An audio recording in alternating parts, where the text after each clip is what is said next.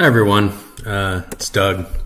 I want to thank you for joining us to go over the end of year survey talk that we have here. We're going to list 10 top things that we learned about the survey that we finished toward the beginning of the year. Very good results that we had and a lot of good feedback, and we'll go over a few things that we learned from that here. A little bit about myself. I'm Douglas DeMaio.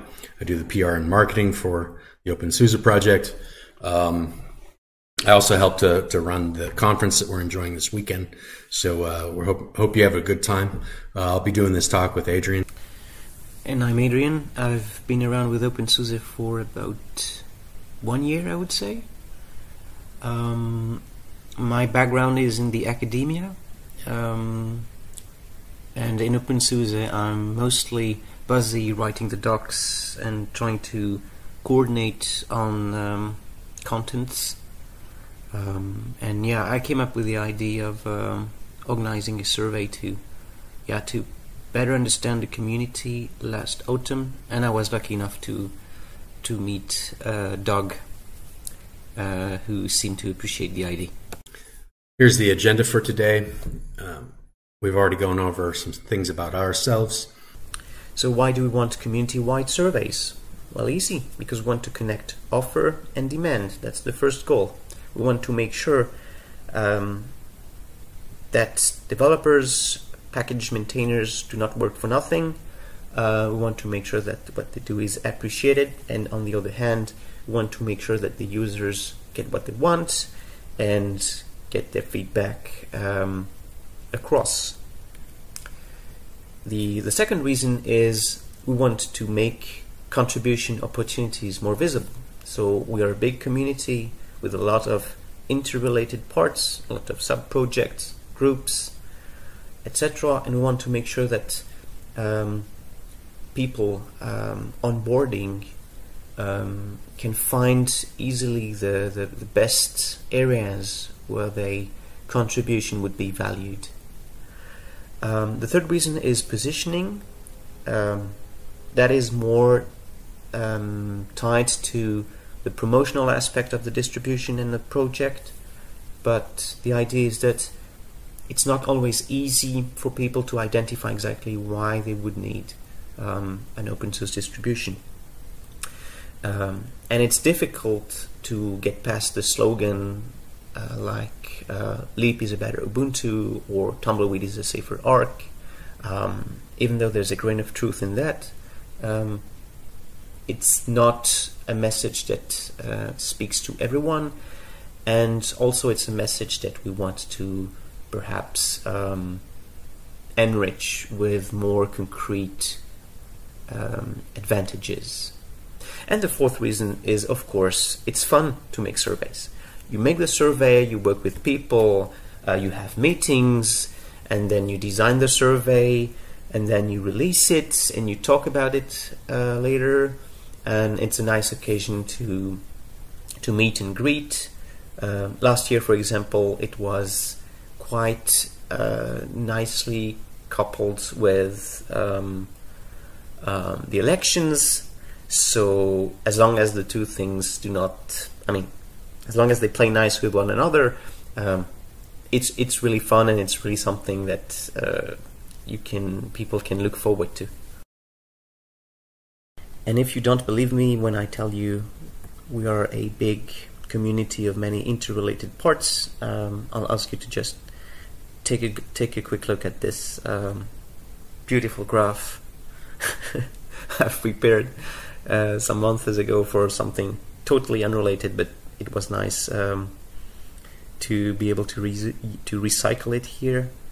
And yeah, so if you look perhaps just at the right hand side branch, which is labeled openSUSE as contribution centers, you see that we have a lot of places where people can potentially find opportunities for contributing. We have the distributions per se, Tumbleweed, MicroOS, Leap, the packages, the security team, maintenance and delivery. You have people working on virtualization. You have the heroes working on the infrastructure, and you have other sister projects such as OUni, Yoast, and Kiwi. All the people working on the contents, translators, technical documentation writers, people doing promotion in the news. And you have also of course, the governance aspect. So, yeah, a very buzzing nest. So even though this picture is beautiful and nice, it means certain challenges that we have to be up to. And the first challenge, as far as connecting offer and demand on that picture, is that you have many different things, and these things change, and they change often, and especially, and have been changing a lot recently. So, and this is mostly about Tumbleweed. Most significant and frequent changes are about the desktop environments. So the Plasma workspace is a volcano. It's shipping many releases in very short time windows. We have also changes that are a bit more calm, but still they are very significant for users in the language stacks, such as Node, Python. You have changes in the defaults of the distributions, and you have also more minor changes in the Yoast 2, especially as an installer. And the recent changes, for instance, that you all have in mind, would be the jump from Leap 15.22.3, the upgrade to the GCC compiler, the user merge, and the adoption of Pipewire as the main audio pipe in Tumbleweed. And these things, I can't stress this enough. These things are very significant change. They change the way people use their software. They change the dependencies of their software. They change the buttons that they have to click in their interface. So the takeaway from this is that it begs for a harmonious two-way communication between developers, packagers, and users to make sure that these change are more benefiting than harmful. So the expression harmony through fairness is something that's dear to my heart. Perhaps it's a little bit overdone and philosophical, but who cares? I think there's a grain of truth that is worth capturing here. So in a nutshell, the idea is like this. Someone said, I want to tell you who, openSUSE is a duocracy, in the sense that doing things gives you power and makes you exert power. And the answer to this that immediately comes to mind is, sure, but who's to decide what changes happen? And the idea is that a duocracy works when upstream, the developers, is considerate with downstream, the end users, and vice versa. And when the end users reward the developers with constructive feedback, actionable preferences, bug reports, contribution. So this is the idea, is that we need to have a balance in power, and the balance can only be achieved if we give the users the means to express themselves in a way that is actionable. And that's the idea of a survey. So the takeaway of the last survey, I would say, is knowledge transfer and external visibility, that is visibility from outside our own ecosystem are lacking.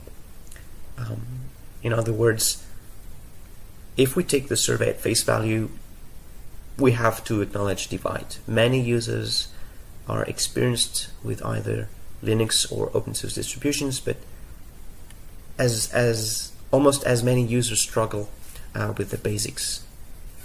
So a natural fix would be work on knowledge transfer through support, documentation, sprint sessions, mentorship, and ideally the way we would do this would be a way that builds on knowledge that people might already have from other operating systems, since many of them are switches. So that's one thing. And the second thing is promotion is lacking, in the sense that openSUSE is not perceived well enough outside of its own ecosystem. And here again, the fix is the fact that we organize a survey gives us some visibility, because people are interested in it, they take part in it, they talk about it, and it echoes back to the big cave that is the internet, and it gets us some attention and some awareness.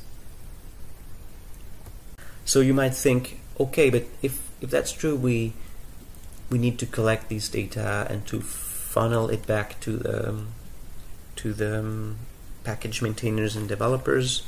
Why don't we just use the platforms we have? We have so many platforms.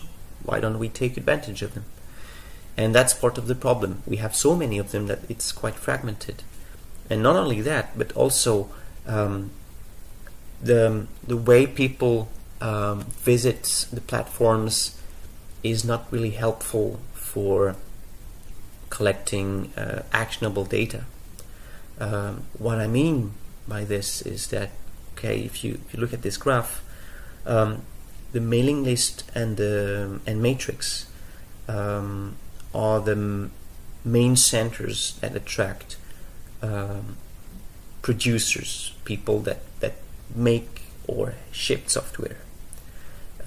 While most of the users, especially the new users and the prospective users, that is, the users who have not yet installed an openSUSE distribution but are intending or are interested in doing so, are not at all on the mailing lists or on Matrix. They are on Discord, they are on Telegram, they are on Reddit. So there is like this asymmetry between where people looking for information are and where people who have this information are, and that's a gap we want to be able to bridge with the survey. It is time for the top 10. So we're going to install results and ask Zipper to echo the top 10. So number 10, majority were unaware of openSUSE on mobile. Number 9, the issue of perception, no longer running promotional visibility, as mentioned earlier. Number 8, the majority of users were working as IT professionals. Number 7, the survey time frame needed to expand, which we plan on doing in the next release of the next survey. Number 6, a large majority of the users were using Plasma, and that was a significantly large amount. Number 5, 2 main groups were experienced in newcomers. Number 4, knowledge transfer is an area we need to focus on.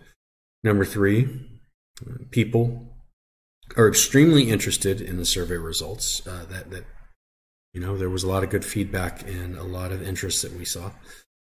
Number 2, we need better handling of our questions, which we pointed out. Number 1, fighting the openSUSE identity crisis.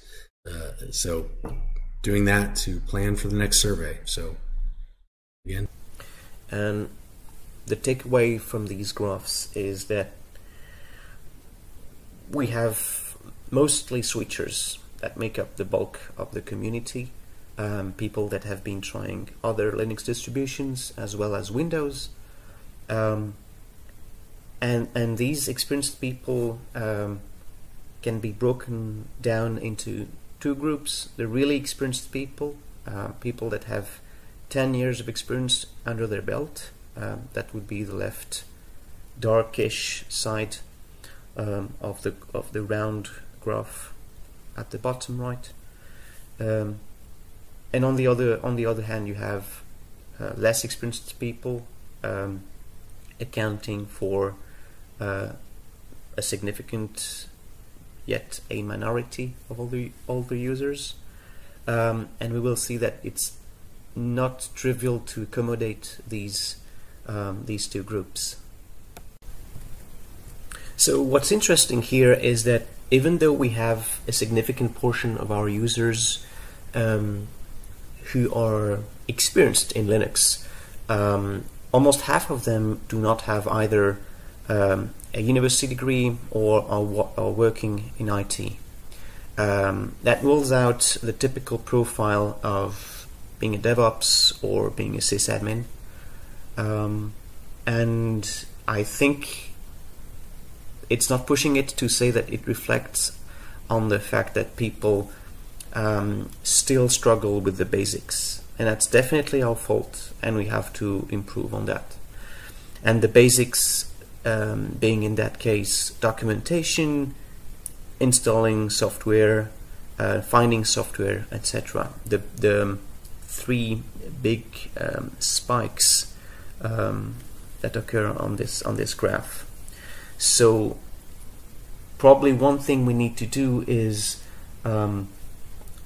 while building on the experience and knowledge of people who have skills in IT or in Linux, we also have to make sure that there's no threshold that is too high to cross for less experienced people.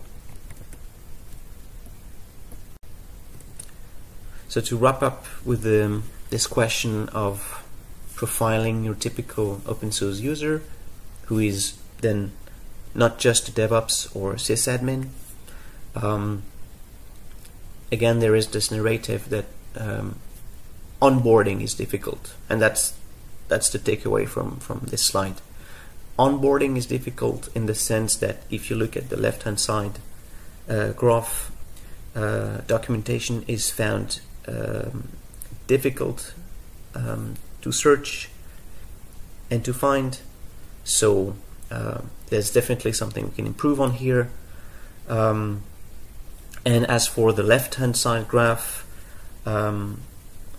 people find it difficult to acquire more responsibilities.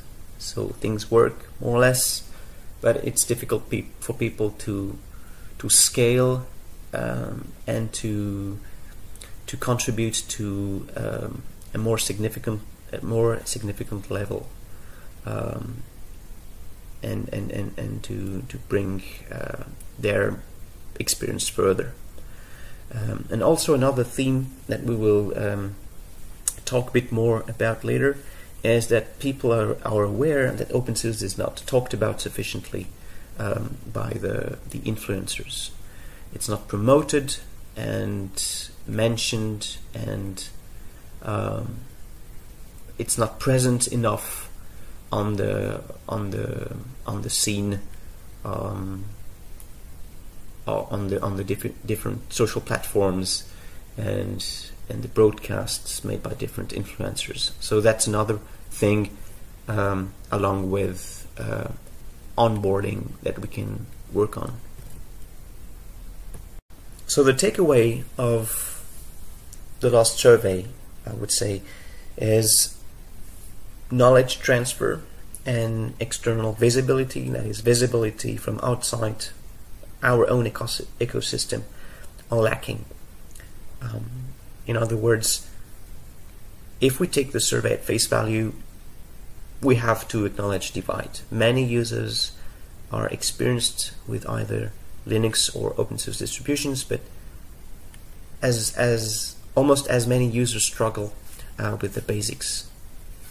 So a natural fix would be work on knowledge transfer through support, documentation, sprint sessions, mentorship.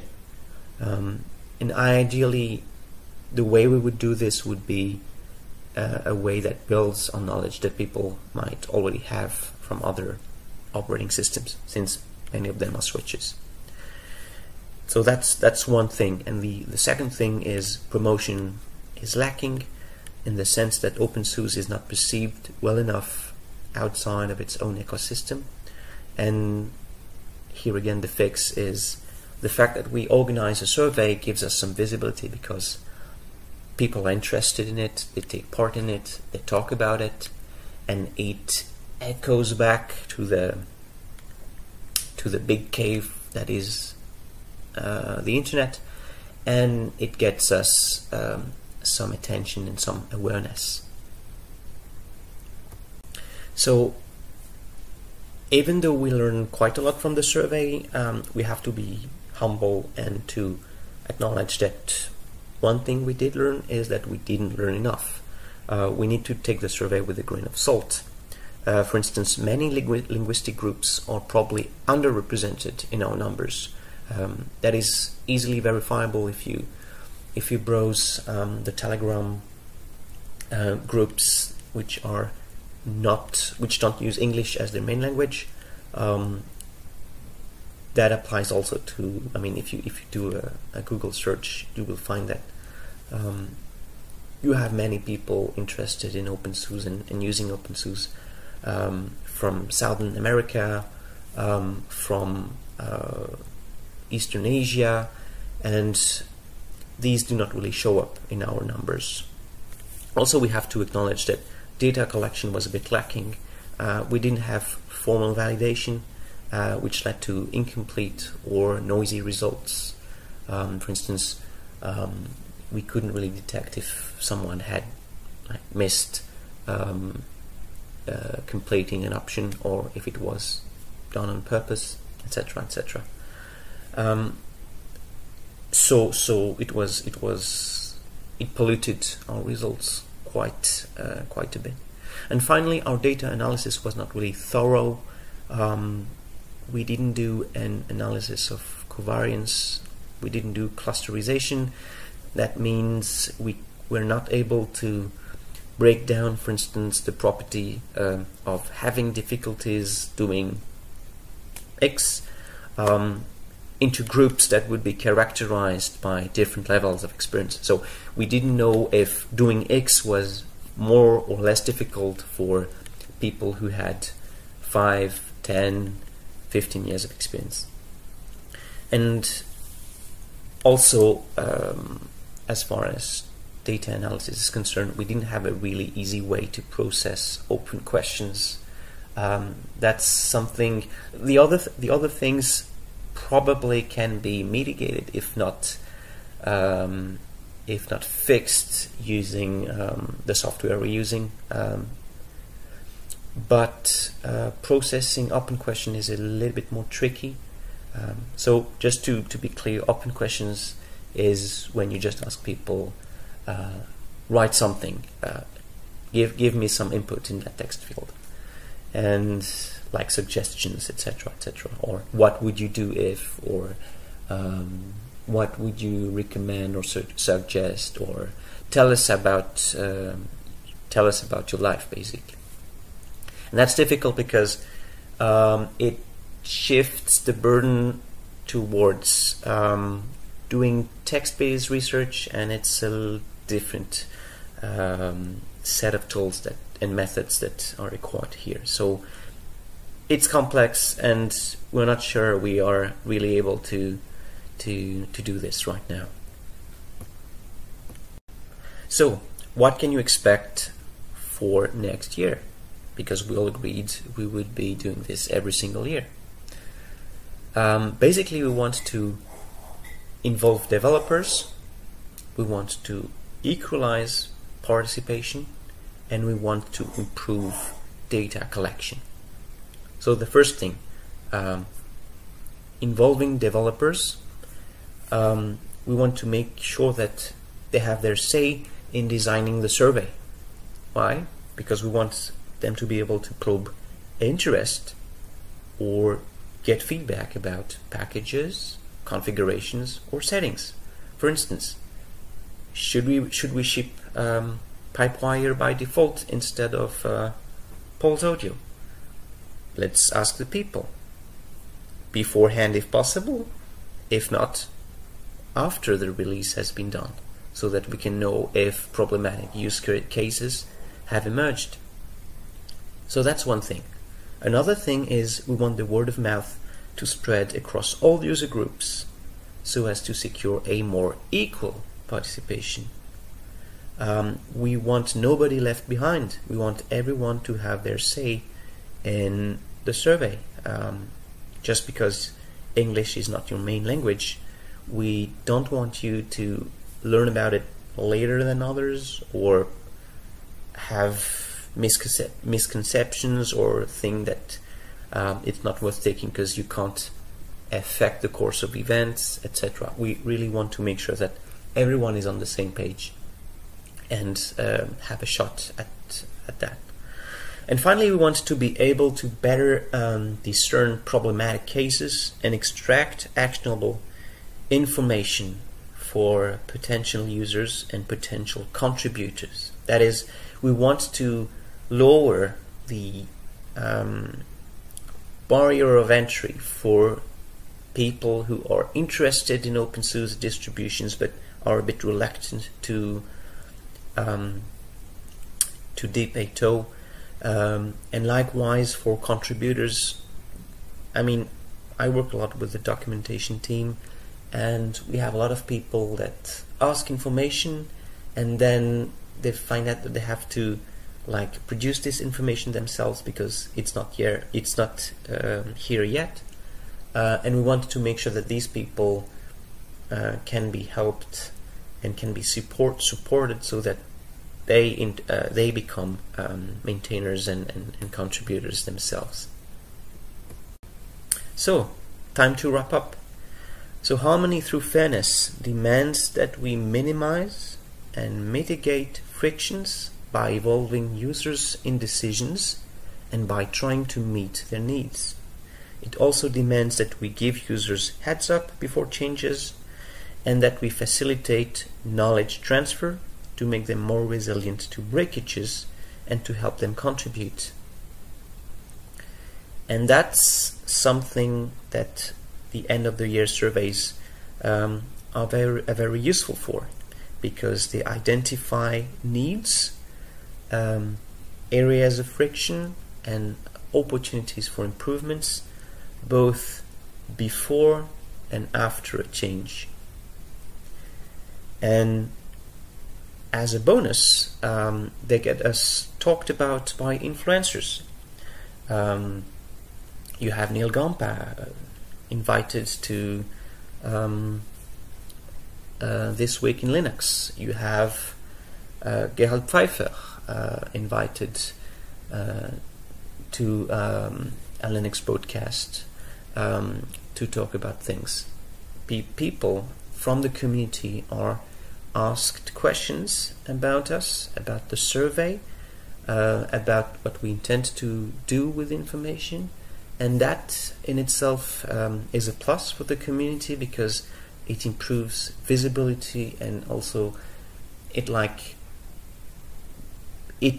shows that we care about the users and about the people that make up the community. So in a nutshell, I would say the surveys are a good thing because they really empower people, and they make the duocracy we were talking about earlier worth living in.